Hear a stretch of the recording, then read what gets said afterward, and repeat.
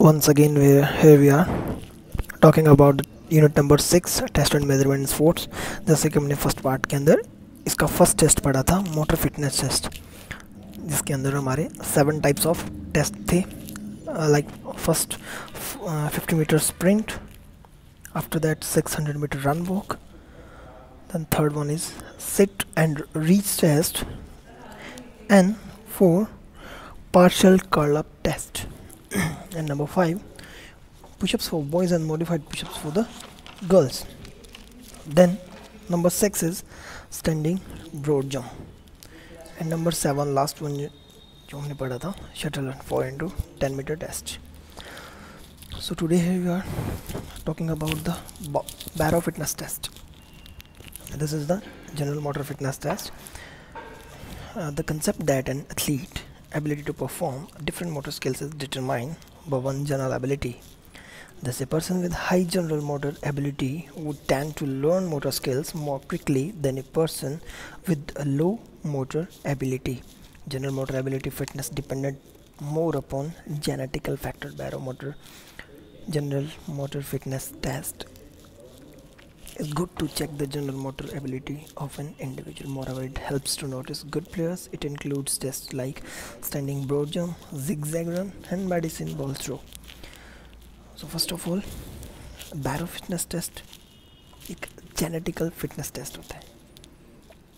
जैसा कि हमारे पेरेंट्स कितने फिट होते हैं, या कोई स्पोर्ट्स पर्सन होता है, कोई ओबीज होता है, या किसी को नॉर्मल कॉजेज होते हैं like asthma, hypertension, blood pressure, hyper activity, obesity, these types of. तो ये सारी चीज़ें हमारी मोटर एबिलिटी को वीक करती हैं। तो बैरो फिटनेस टेस्ट जो है वो general motor ability fitness test है। इसके अंदर हमारी बैटरी का टेस्ट होता है। हमारी जनरल बैटरी जो हमारा बॉडी का इंटरनल ऑर्गन सिस्टम होता है, वो हमारा मोटर फिटनेस सिस्टम होता है। वो जितना एफिशिएंटली काम करेगा उतना ज़्यादा फिट होता है।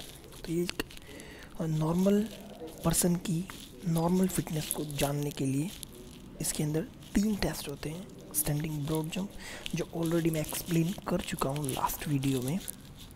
Then today we are talking about the zigzag run and medicine ball throw. जैसा कि आप स्टैंडिंग ब्रॉड जंप आप देख सकते हैं 11th क्लास के प्रैक्टिकल में भी आप लोगों ने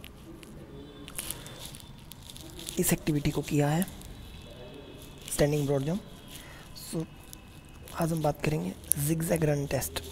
the objectives of this test समझने के लिए अपने सामने अपने नोट्स खोल के रखें, लाइन टू लाइन एक्सप्लेन कर रहा हूँ।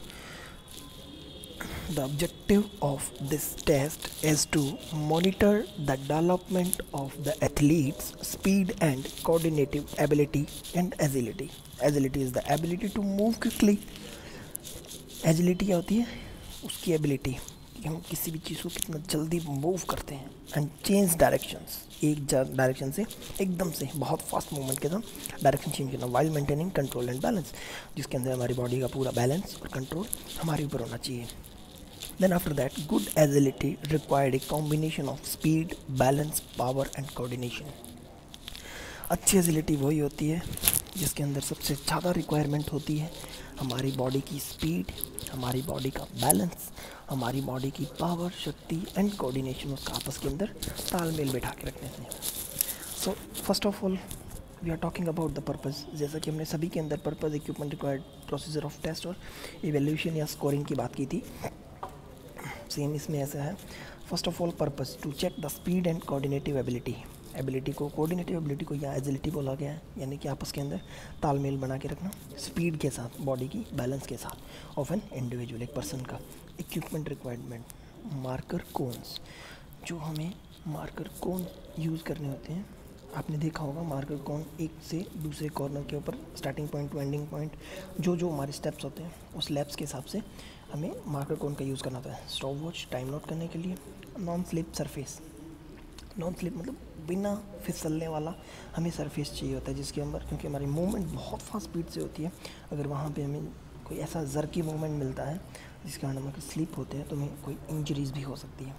A standard zigzag course is with 4 cones placed on the corner of a rectangle 10 by 16 feet with one more cone placed in the center.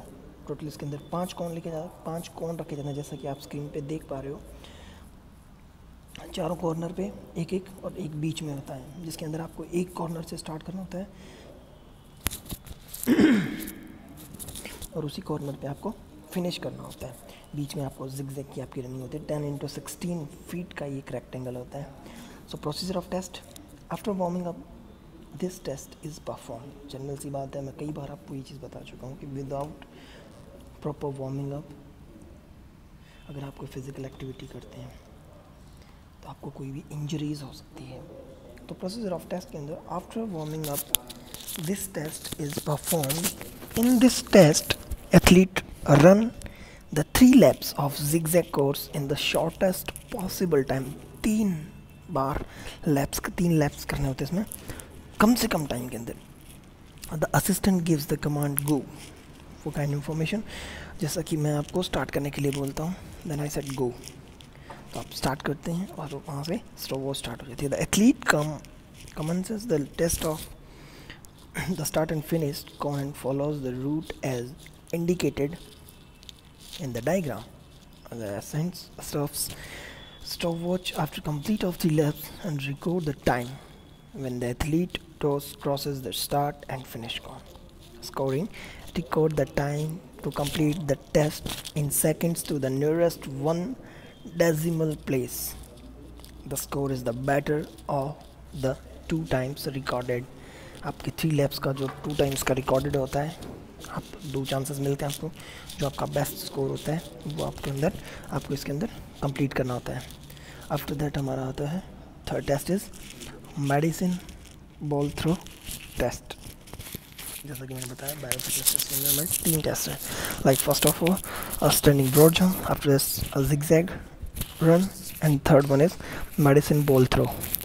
So third जो हमारा होता है मेडिसिन बॉल थ्रो, इस बार ये board के एग्ज़ाम्स में भी आया था। मेडिसिन बॉल थ्रो का वेट पूछा गया था MCQs के अंदर कि weight of medicine ball throw for the boys 1 kg to 3 kg, 1 kg for the girls and 3 kg for the boys. Screen पे आपको दिखा रहा है कि this test major explosive upper body strength and power. हमारी बॉडी का explosive power major किया जाता है मेडिसिन बॉल थ्रो टेस्ट के अपर बॉडी का।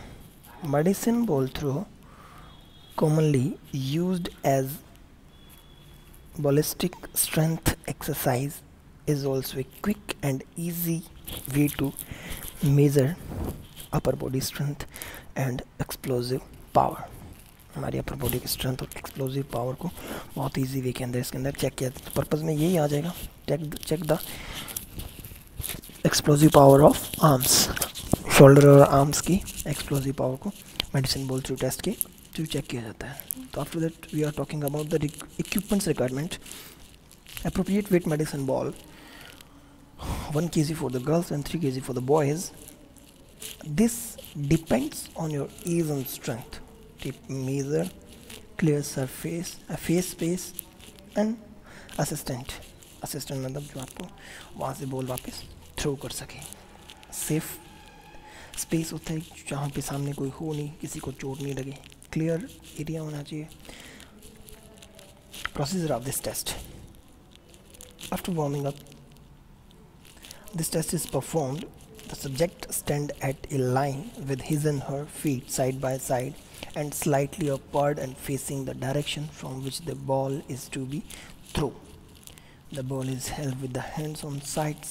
The throwing action is similar to the used for soccer football sideline throw. जैसा कि हमारी sideline throw किया जाता है फुटबॉल के अंदर, soccer line के अंदर साइड से जो थ्रो किया जाता है, सिमिलर दोनों पाम्स के साथ हमारी बॉल को पकड़ा जाता है और अपर बॉडी की पूरी स्ट्रेंथ की यूज़ करके और बॉल को आगे थ्रो किया जाता है मैक्सिमम। सो इसकी स्कोरिंग कैसे करते हैं? Score is maximum distance covered in any one of the 3 attempts. आपको 3 चांसेस मिलते हैं, then 1 is the best score counting in your sheet. तो ये हमारा 2 टेस्ट कंप्लीट हो गए। फर्स्ट था हमारा मोटर फिटनेस टेस्ट, खेलो इंडिया नेशनल टेस्ट। सेकेंड हमारा बैरो fitness test. Motor fitness test के अंदर हमारी 7 टाइप्स के टेस्ट थे. लाइक फर्स्ट वन था 50 metre sprint, second one is 600 meter run walk, and third one is sit and reach test, fourth one is partial curl up test, fifth one is push-ups for boys and modified push-up for the girls, sixth one is standing broad jump, and seventh one is shuttle run. After that barrow fitness test, general motor fitness test. इसके अंदर हमारे 3 test थे. First one standing broad jump जो हम already explain कर चुके हैं. After the second one is zigzag run test, and third one is medicine ball throw test. So now we are talking about the third fitness test, Howard step test. This test was developed by Bruha in 1943 to measure the cardiovascular fitness to the individual. हमारी heart से related fitness को check किसी person की check करने के लिए इस test का यूज़ करते हैं. It is the good test for measurement of fitness and ability to recover after strenuous exercises. यानी कि हम किसी भी तरह की कोई भी एक्सरसाइज करते हैं उसके बाद कितनी देर में हमारी बॉडी को रिकवर करने के लिए, रिलैक्स करने के लिए चेक किया जाता है. पर्पज़ वही जो हमने अभी ऊपर लाइन में पढ़ा, to measure the cardiovascular fitness of an individual. हमारे हार्ट की फिटनेस को, कार्डियोवास्कुलर फिटनेस को चेक के लिए इसका यूज़ किया जाता है. The requirement of test, first of all requirement gym bench or box. Gym bench or box, maximum 45 centimeter to 17 inches height for women and 50 centimeter to 20 inches high for men. ये question भी हमारे MCQs के through आ चुका है board के exams में कि gym benches की height in the Harvard step test, height of the gym bench. आपको 4 ऑप्शन मिल जाते हैं, 17 inches, 20 inches, 18 inches and 19 inches. आगे लिखा height Harvard step test gym bench height for the man. सो हमें 20 इंचज़ पे टेक करना. अगर वहीं गर्ल्स आता है तो 17 इंचज़, सेंटीमीटर हो जाता है 45 सेंटीमीटर एंड बॉयज़ के लिए 50 centimetre and 20 inches. And 1 stop watch and 1 assistant and helper. So administration and procedure of test. Firstly, the students perform warm up and comes near the gym bench. At the command go, the students step up and step down on the gym bench, whereas assistant starts the stopwatch at same time. When you say go, जब आपका assistant आपको गो बोलेगा तब वो आपकी stopwatch को start कर देगा. This goes on for 5 minutes or until exhaustion. लगभग आपका 5 मिनट का ये होता है test. The assistant measure the pulse rate, heart rate for 1 minute after 1 minute of recovery. इसमें आपका पल्स रेट और हार्ट रेट चेक किया जाता है 1 मिनट का, और उसके 30 सेकेंड के बाद आपका रिकवरी रेट चेक किया जाता है. The assistant measure the pulse rate second part in 1 minute और 30 second after 2 minutes of recovery. यानी कि पहले 1 मिनट के बाद आपकी कितनी रिकवरी हुई, उसके सेकंड टाइम में आपकी 2 मिनट के बाद आपकी कितनी रिकवरी हुई.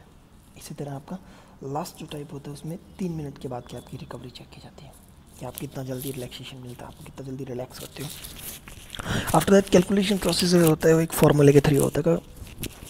Computation of fitness index of Harvard step test, जैसा कि आपको नोट्स के अंदर लिखा हुआ मिल रहा है. Duration of exercises in seconds into 100 upon by 5 into 5 into pulse count. जो हमने 1 to 1.5 मिनट एक्सरसाइज की है उसके अंदर जो हमारी पल्स काउंट आ रही है वो वहाँ पे लिखनी है. Duration of exercise in seconds लिखना है. मान लीजिए आपने 5 मिनट तक आपने एक्सरसाइज की है तो 6 into 5 300 seconds. 300 into 100 upon by 5.5 into pulse count जो आपकी आ रही है. टोटल आपकी 1 to 1.5 मिनट एक्सरसाइज के बाद जो आपकी काउंट हुई है वो आपको इसके अंदर काउंट करनी है. इस तरह से आपका जो रिजल्ट आएगा वो आपको शो करना है. तो हम 3 टेस्ट पढ़ चुके हैं, मोटर फिटनेस टेस्ट, बैरो फिटनेस टेस्ट और थर्ड हमारा Harvard step test. So next one अपना आता है Rockport walking test for cardiovascular fitness. Harvard step test भी हमारा कार्डियोवास्कुलर फिटनेस के लिए था और रॉकपोर्ट फिटनेस भी हमारा हार्वर्ड कार्डियोवास्कुलर फिटनेस टेस्ट के लिए है. This is very good to major cardiorespiratory fitness of the individual. Thus the objective of this test is to monitor the development of athletes' maximum cardiorespiratory ability, VO2, volume of oxygen, 2, and use of oxygen and use during exercises. So purpose is to measure the cardiorespiratory ability of the individual. Cardiorespiratory system हमारा जो सांस लेने की जो ability है उसका इसके अंदर चेकअप होता है. Requirement of test, first of all running track 200 metre और 400 metre, stop watch and assistant and helper. आपको रनिंग ट्रैक मिलता है, जनरली ये होता है ट्रेडमिल पे, लेकिन अगर ऐसी कोई हमारे पास सुविधाएं नहीं होती है तो हम इसमें रनिंग ट्रैक का यूज़ करते हैं. इसके अंदर 200 मीटर और 400 मीटर का था. Administration procedure of the test किस तरह लिया जाता है. Choose a windless day to conduct the test. जब हवा नहीं होती है बिल्कुल भी तब हमें सांस लेना थोड़ा ईजी रहता है. हवा ज़्यादा होती है तो दौड़ते टाइम सांस लेने में थोड़ी कठिनाई होती है. Choose A windless day to conduct the test. Record your weight in pounds. LBS के अंदर हमारा वेट काउंट किया था 2 × 2. After that, walk or run on 1 mile, 1609 meter as fast as possible, and record the time to complete the 1 mile walk. आपको 1 mile तक या 1609 metre तक fast, जितना फास्ट हो सकता है वॉक करना है. फिर record the time to complete the 1 mile. फिर आपको वो 1 माइल आपने 1609 मीटर जो आपने क्रॉस किया है उसकी आपको चेकअप करना है time. Immediately on finishing the walk, record the major heart rate. जैसे ही आपका 1 माइल कंप्लीट होता है आपकी हार्ट रेट बीट्स, यानी हार्ट की जो बीट्स है पर मिनट के हिसाब से रिकॉर्ड की जाती है. Determine the maximum cardiorespiratory ability from the calculation given below. इसका प्रोसीजर जो है वो थोड़ा सा लंबा है. इस तरह के क्वेश्चन जनरली आते नहीं है जिस तरह का ये दे रखा है इन्होंने, लेकिन ये फार्मूला आपको याद करने की ज़रूरत नहीं है क्योंकि कैलकुलेशन में ऐसा का ऐसा लिखा हुआ आएगा. लेकिन आपको जनरली ये चीज़ ध्यान रखनी होती है कि वेट इन LBS काउंट करना है. एज में आपको एज आपकी लिखनी है. जेंडर में आपको 0 और 1 लिखना है.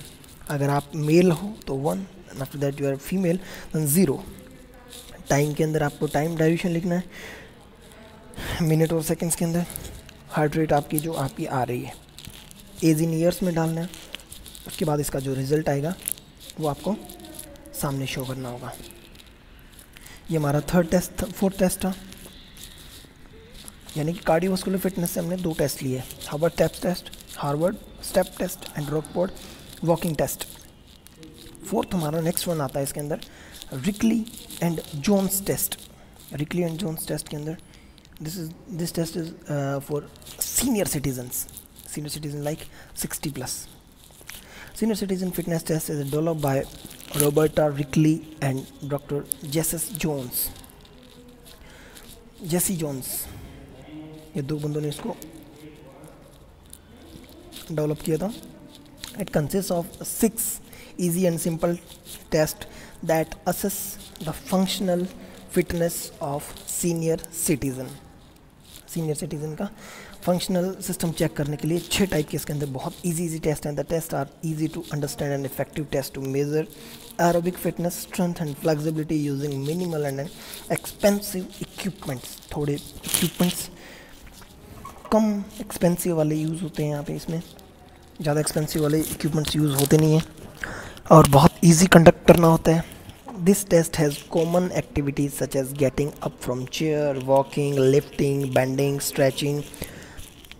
These types of activities are involved in this test. So purpose of Rickley and Jones to check the fitness ability of senior citizen. So first test, chair stand test. Purpose, this test checks the leg strength and endurance. इस test के अंदर हमारे leg की strength और endurance का checkup किया जाता है. Equipments required are straight back chair without arms. एक चेयर होनी चाहिए जिसके आर्म्स नहीं होनी चाहिए, साइड में पकड़ने के लिए जो हैंडल होते हैं वो नहीं होनी चाहिए. विदाउट आर्म्स 45 सेंटीमीटर हाइट की एक चेयर होनी चाहिए. Administration and procedure of test, place the chair against wall और stabilise it for safety.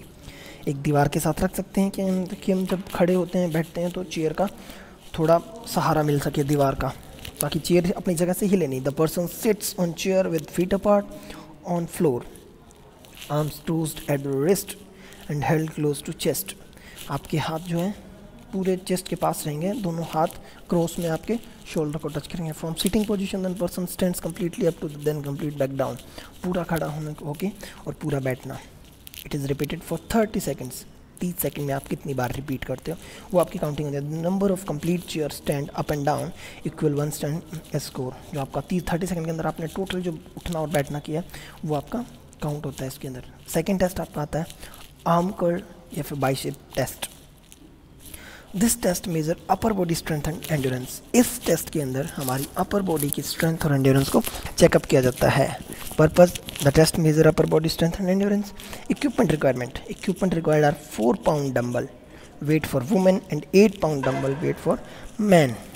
A chair without arms and stop watch. इस तरह के क्वेश्चंस बनते हैं हमारे MCQs के अंदर कि अगर एक आर्म कर्ल टेस्ट है तो उसके अंदर वुमेन्स के लिए डंबल का वेट क्या होगा, 8 pounds या 4 pounds, और मेंस के लिए 8 pounds।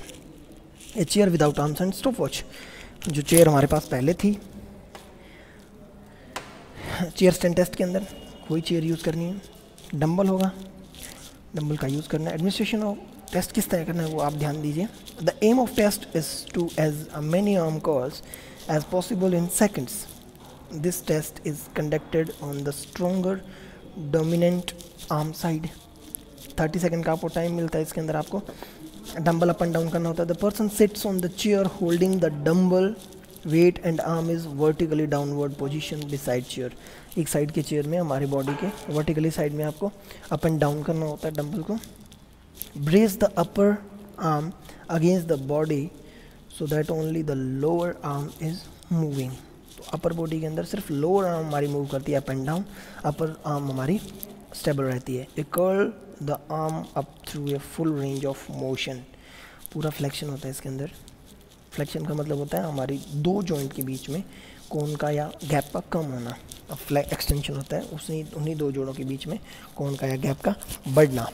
देन आफ्टरवर्ड्स हम repeat this section many times as possible with in 30 seconds. 30 seconds के अंदर आपकी जितनी बार इसके अंदर रिपीट होता है वो आपका काउंट होता है। The number of complete curl actions as score. The number of जो आपका एक्शन होता है वो कंप्लीट होता है वो आपका इसके अंदर स्कोरिंग किया जाता है। Then next one is sit and reach flexibility test.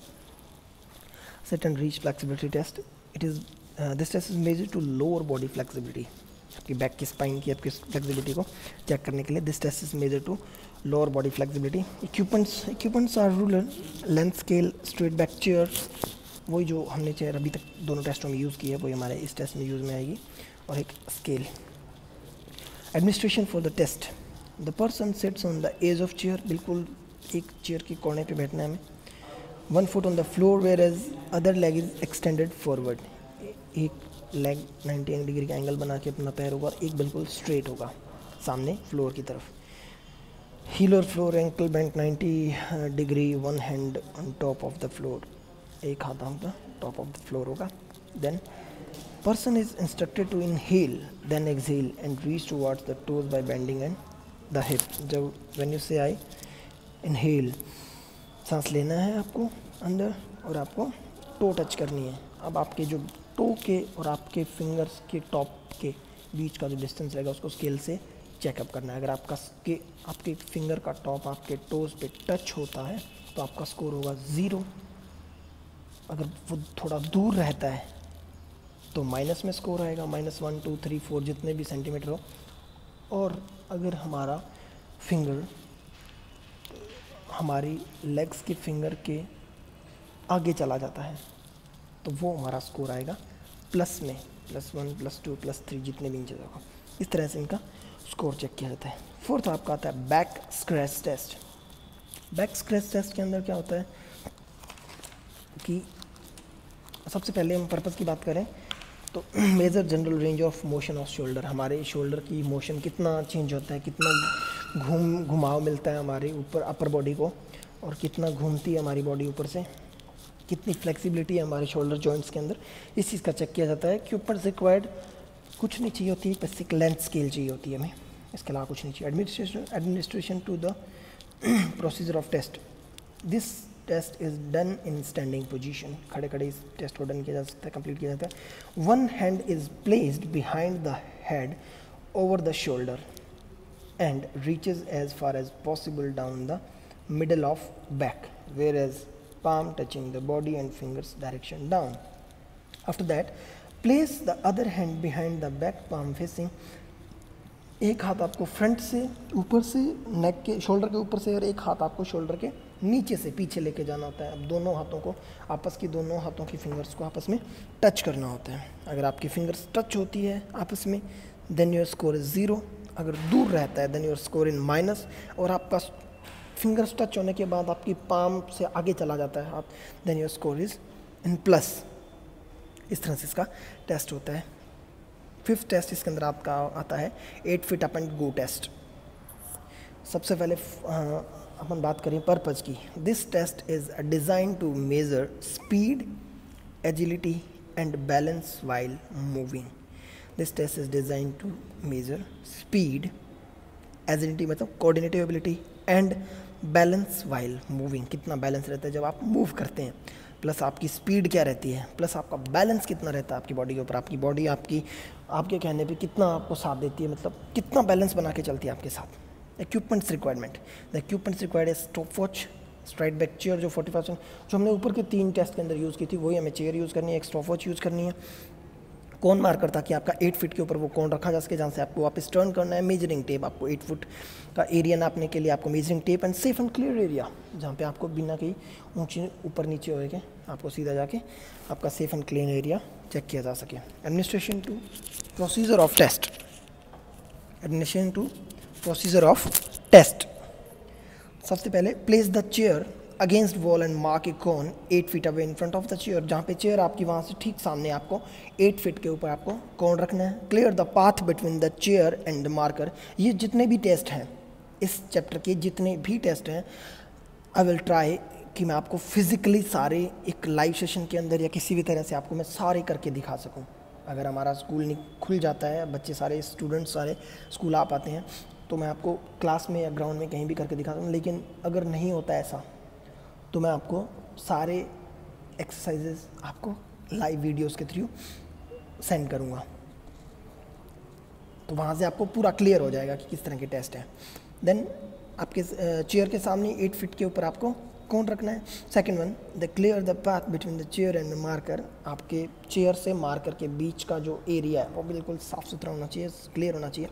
The person sits on chair, hands resting on knees and feet on the floor. आपको बैठना है, हैंड्स आपके थाई पे होंगे, आपको बिल्कुल स्ट्रेट बैठना है। When I said go then you start, तो आपका टाइम स्टार्ट हो जाता है। आपको खड़े होकर और बिल्कुल सीधे रनिंग नहीं करनी, आपको चलते हुए जाना है जितना around the cone as quickly as possible and sit down on the chair, जितना फास्ट हो सके और वापस आके चेयर पे बैठना है। Scoring is counted as time taken in perform this. आपने कितनी सेकंड का टाइम लिया आपको इस घूम के आके वापस बैठने में, वो आपका टाइम काउंट हो जाता है। उसके अंदर आपको 2 ट्रायल मिलते हैं और जिसके अंदर कम टाइम लगता है वो आपका काउंट हो जाता है। नेक्स्ट और लास्ट टेस्ट आ रहा है इस चैप्टर का 6 minute walking test. This test is use to major aerobic fitness. Aerobic fitness को टेस्ट किया जाता है इस टेस्ट के थ्रू।